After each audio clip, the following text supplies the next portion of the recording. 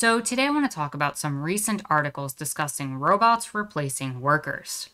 Whenever people have been fighting for an increase to the federal minimum wage in the United States, a common retort from the owner class has always been that an increase in the minimum wage would make it so that the cost of workers would become prohibitively expensive, and thus it would become cheaper to automate jobs. With the recent labor movements, we've actually seen that argument quite disproven, as instead of seeing that threat come to pass, we've actually seen businesses struggle to function when they've refused to increase wages, and have actually seen a rise in both union activity and workers increasingly quitting their low-paying jobs. As of late, though, the argument of business owners for automation has actually resurfaced in a number of articles, which have come out discussing how robots are being bought en masse to replace workers in the jobs that companies claim they are struggling to hire people for right now. Now, I want to go over a few of those articles and talk about some of the details in them. But first, I actually want to briefly discuss why I think this is actually a sign of desperation from employers. First, I actually find the timing of these articles to be a little suspect, especially as many of them are discussing the ways in which robots are superior to workers. I can only assume that this is an attempt to scare workers into accepting low wages and to move towards the status quo, and to make it so that workers feel replaceable, because employers are starting to see that workers are uniting both in unions and in quitting their jobs, and because of the way that the labor market is right now, wages are on the rise, and they want to avoid it. Second, I think that this does speak to a desperation of some businesses that are actively seeking robots at this time to replace workers. They are so desperate to hold on to profit margins that they cannot fathom the possibility of paying their workers more. Instead, they would much rather purchase these extremely expensive robots, many of which are still untested. And third, they refuse to accept the reality that robots and artificial intelligence are still not at a place where they can replace human workers fully. At least not on a scale that makes sense, and certainly not in a number of positions. And this is even less likely to hold up in these times, especially when chip shortages are limiting the creation of robotic labor. Never mind the reality that workers whose jobs cannot be automated would need to be paid at an even higher rate in order to maintain business if this were to transpire. As a frustrating aside to all of this, I do want to mention that in a different economic system, in a completely different reality, automation such as this would probably be a great benefit to a lot of people, and I would enthusiastically support much of it. But without a complete overhaul of how we look at labor, work, and the distribution of resources, this would be a detriment to society as a whole. A living UBI, with food, shelter, and healthcare covered, would be an absolute minimum to allow automation to benefit everyone. And that, again, would be a minimum. We really need to reevaluate how we redistribute resources if we want automation to truly benefit people and not just become a tool for a bunch of people to make a lot of money while everyone else suffers.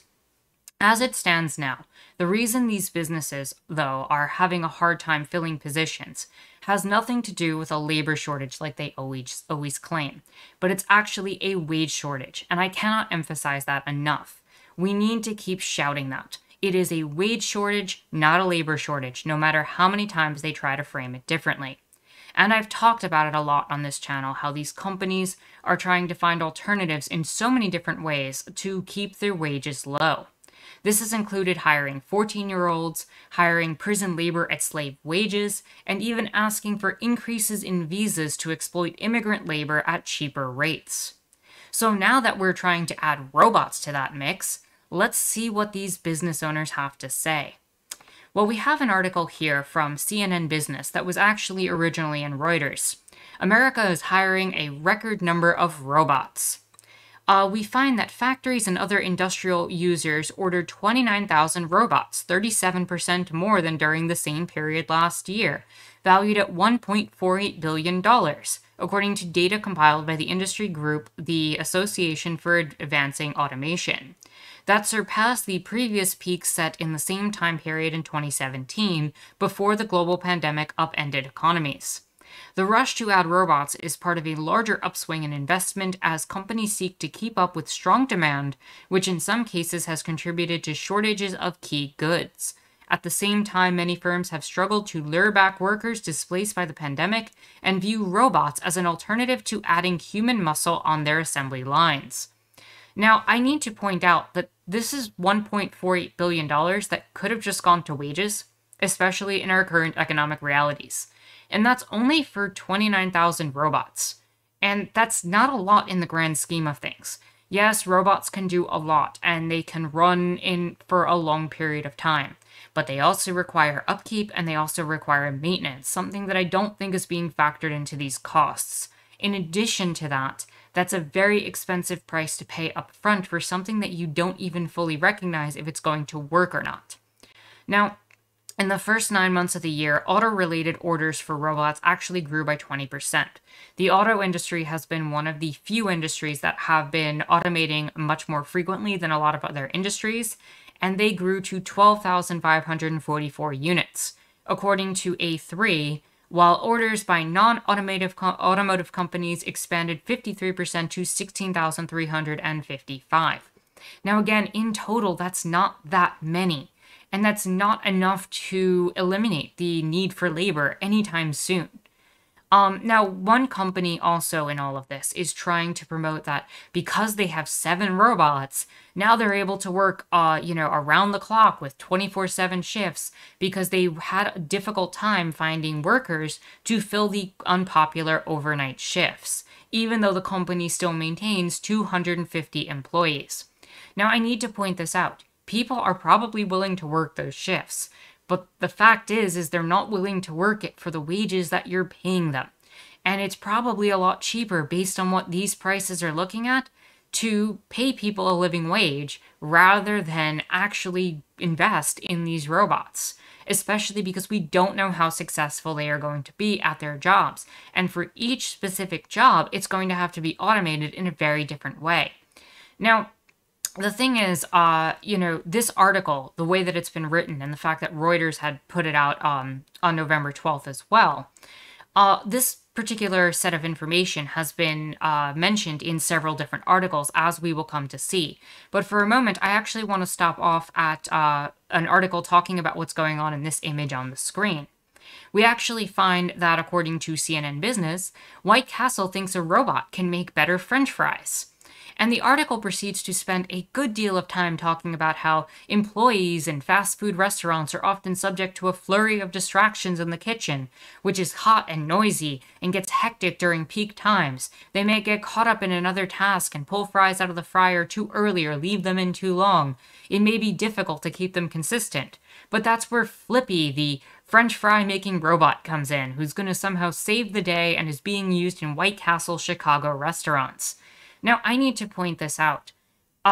Employees, if they were actually, if restaurants were actually staffed properly with employees, you wouldn't have the difficulties that is being described here. You could just pay for more people to actually do the jobs. But that's not what they want to invest in. They'd rather try to invest in this technology, which is insufficient and is not going to work, especially right now, and cannot be manufactured on a large scale, and still requires an employee to run it. Now, it's unclear how much this technology might catch on, and how much it could upend restaurant jobs if it does. Now, I'm going to say flat out, it's not going to. You still need somebody to run this and watch over it, and from what I've seen in the videos of it still needs maintenance, and it still needs care. So at the very least, you're going to need at least 1 or 2 people to watch over it and to make sure things are moving around. But one thing I also want to mention is that anytime you have a change in your restaurant, anytime you make any little difference in terms of the menu, you're going to need to reprogram that robot, which means you're going to have to pay somebody to do that. Whereas a fry cook or someone that you hire would probably take about 5 to 10 minutes to recognize they have to move something somewhere else or place something on a different counter. These robots are not going to be programmed to do that. And that's something that is going to come up later on when they try to implement this more often. Now, when I talked about the original article being repeated in a lot of ways, we have an article from the Wall Street Journal. Companies order record number of robots amid labor shortage. This is done on November 11th, and it's pretty much the exact same article. And the only difference is that they mention a food delivery robot crossing the street, and they have an image of it. And they actually show the robotic dog called Spot, which is basically one of the Digidogs in Honolulu's police department. And they mention here that many U.S. companies have been hard-pressed to find workers amid a nationwide labor shortage. Again, it's a wage shortage, not a labor shortage. The companies don't want to pay people. And some warehouses have actually turned to robots to help with operations. FedEx Corp, for example, is using robots to help sort packages.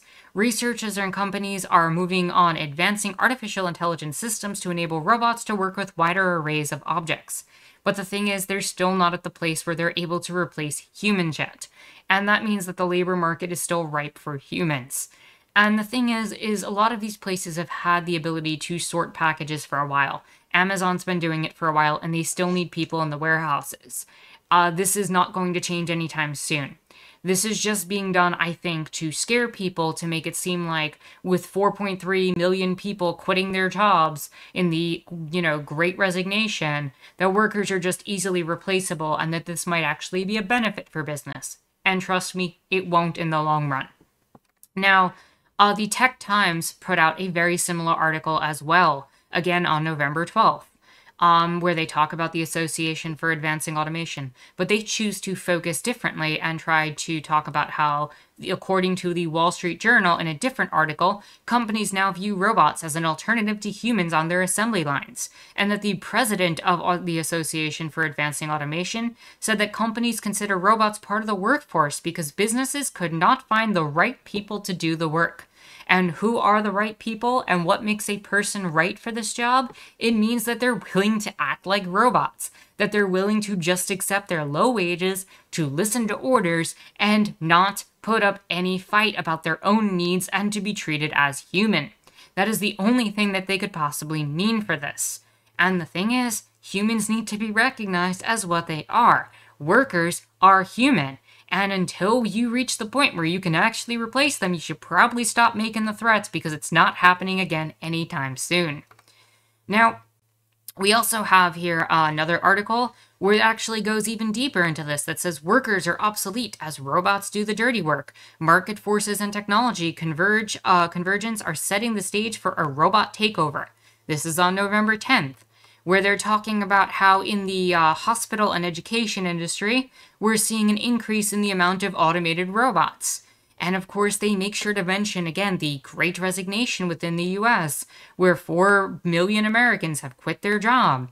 And they prescribe the shifting office culture and changing demand during the pandemic, having a large impact on things like janitorial services, which is why robots need to enter in and be able to allow technology to overhaul the system. Now, I'm going to be real with you. There's no good way that you are actually going to create an effective janitorial robot to do a lot of the jobs that are involved in janitorial services. Things are going to get missed, things are going to get overlooked, and even a lot of the robots that have been put in stores tend to just tell people, hey, a spill happened, rather than actually cleaning them up themselves. The technology still isn't there yet, but they're acting like it is. And yeah, cleaning robots have been around for a while, and they work in various environments. But are they still going to be able to go in and clean a toilet? Are they still going to be able to go in and be able to clean a service station? If the service stations change, are they going to be able to adapt? Until AI gets to that point, you're still going to need a human touch. And honestly, what this tells me is you're actually going to need less of managerial positions than you are going to need workers who can actively make decisions on the fly. In fact, most workers are going to probably end up assisted by a lot of these robots rather than being replaced by them. Now, we also have an article here from Business Insider that talks about how a robotics CEO just revealed what execs really think about the labor shortage. People want to remove labor. Restaurants have been struggling to hire workers for months. They've actually turned to QR codes where diners can view menus rather than having a waiter bring them one. Cracker Barrel has rolled out a mobile app that lets customers pay for meals, and McDonald's has started testing automated drive-through ordering at 10 Chicago locations. Dave & Buster's plans to expand its contactless ordering, effectively getting rid of many restaurant jobs humans once did. Now, again, this needs to be said. There's not enough artificial intelligence to deal with customer service, with having a person there to actively deal with and talk to a customer. You cannot pay for that through a machine at this point. That's not available. Whenever they've replaced jobs in supermarkets or jobs in pharmacies with the automatic tellers, you often have to have a person standing there and still watching over those machines, often being overworked and managing multiple registers. And the thing is I think you're going to find that more and more people are not willing to be underpaid for that kind of job, in the future especially. And although Business Insider has pointed this out, they did take the steps to actually mention the important thing in all this.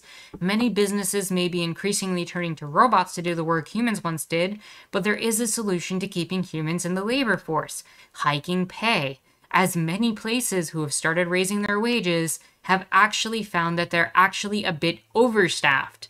One place raised their wages from $11 to $14 an hour and was able to do that. I've seen other articles coming out from Business Insider that talked about wages being raised to the $20 to $25 range, and how these businesses are not having any issue keeping employees, and they don't have to worry about investing in these long-term projects of robots that are going to need to be replaced in a short period of time, because these prototypes are not going to do the full extent of the job, and they're certainly not going to replace that human touch that you get from having an actual human dealing with these situations. Now, we also have an article that came from a local news station in Pennsylvania that talked about how jobs getting replaced by machines is a scary thought for a lot of workers. But most of the time, you still need eyes and ears to watch those machines. I don't foresee this army of robots moving in and taking over everyone's jobs. I've been doing this a long time, and it's always what you hear from people. It isn't happening, and I don't believe it's going to happen soon. You still need people to do jobs, and there are some jobs that you might want to eliminate the type of work where a person's doing, something repetitive, and something that might injure them. And I'm totally on board with that. Again, especially if we change the way that we distribute resources. Having something that gets rid of repetitive, boring jobs, something that gets rid of jobs that might injure people. But again, this is why I think that, especially as you see a lot of software being able to set schedules and deal with management issues much more efficiently and with a lot less aggression and anger, you're going to see a lot of these managerial positions start to get replaced. Whereas workers are going to end up working alongside these robots, trying to do a lot of these jobs. And again, they're going to need to be paid a lot more for it. But as this person said, right now it seems there's not a huge appetite for those type of jobs anyway. That's why many businesses can't find enough people to fill them. And that's where I need to point out that the lack of appetite is again because of the wages. And we keep coming back to that. All of these articles keep pointing out, oh, there's not enough workers, we don't know where to find workers. But again, as Business Insider pointed out, if you just increase wages, there will be workers. There will be people willing to take that. And again, people should be getting the full extent of their labor, but at least if they're getting an increase in wages, they'll be able to pay for their rent at the end of the month during our current economic times. Now, one more article to go over briefly. We have Bloomberg here on November 6th. The rise of robots speeds up in the pandemic with U.S. labor scarce. 1/3 of all companies, according to a Federal Reserve survey, is actually seeking automation to replace workers. Domino's, for example, wants to be able to replace the amount of labor is required to produce dough balls, and Hormel Food Corp said that the maker of Spam and Skippy, the company, is ramping up our investments in automation because of the, quote, tight labor supply. Again, there is no tight labor supply. You just need to pay people a living wage. Now, unions, thankfully Bloomberg did mention this at least, unions have long seen automation as a threat, and it is under our current economic realities. Without something in place to make it so that people can actually get paid, you'll end up seeing what's described here. companies will say they want to automate, they have one goal in mind: to eliminate your job and put more money in their pockets. We're going to need to fight this for 100 years. And the fact of the matter is, as long as we're under capitalism and our current structures, yes, we're going to have to keep fighting that. Why? Because as long as business owners own all of the industries, as long as it is kept from people, and as long as things move in the direction of automation, and if we were to actually fully automate things, we're going to end up in a place where people are not being paid. And that's going to spell disaster without some sort of at least UBI program, but likely a lot more than that. And honestly, I'd like to see a redistribution of resources, especially if things ever did reach a point where they became fully automated, though I still have my doubts about that happening anytime soon. That, at the very least, people would have their basic needs met, but likely that we'd equally share in the wealth and resources available and do away with something as foolish as trying to deal with owning these type of machines, especially with the way things are happening. Why would somebody magically get more resources for having a robot run the resources and tools and machines? It doesn't make any sense. It doesn't even make sense in our current system, to be honest. Now, some economists have actually warned that automation could actually make America's income and wealth gaps worse. And again, if we change the way that things are distributed, it will not. If we keep things the way they are, it most certainly will. So with all of this, I do want to say that the constant threat of workers being laid off in favor of robots and automation has been manipulatively used in order to drive down wages and prevent minimum wages from increasing, and also make workers feel entirely replaceable. And these articles are no different in this regard. And I, again, don't think it's entirely a coincidence that during this time, especially with as many of them mentioned the Great Resignation, that this is somehow tied to an understanding that this is one way for these companies to get out of all this. And it's a desperation to not raise wages or actually pay people a living wage and to try to hold on to as many profits as possible. Despite the desperate attempts by employers to scare their workers, automation is not going to replace people or stop the current labor movement anytime soon. That reality cannot and will not happen in the near future because the technology just doesn't exist. And the reality really is, if automation was at that level and was already cheap enough, it would have already replaced us under capitalism. It would have already happened. But it's not there yet. And even with the increased wages, the technology is still not there. So no, it's not happening anytime soon. Now, perhaps one day in a different economic system where resources are distributed equitably, we could actually see automation be of great benefit and actually help a lot of people. It could reduce work, make lives easier, and make it so that we have relatively problem-free and mostly leisure-filled lives. But right now, let's not let the false threat of employers limit our movements and stop us from continuing to organize. So with that said, if you like this video, please give it a thumbs up, hit the subscribe button and the bell for notifications. You can follow me on Twitter, check out my Discord, and support me on Patreon. All of those links are in the description down below. That said, my name is Anarchist Terra, and I thank you for watching.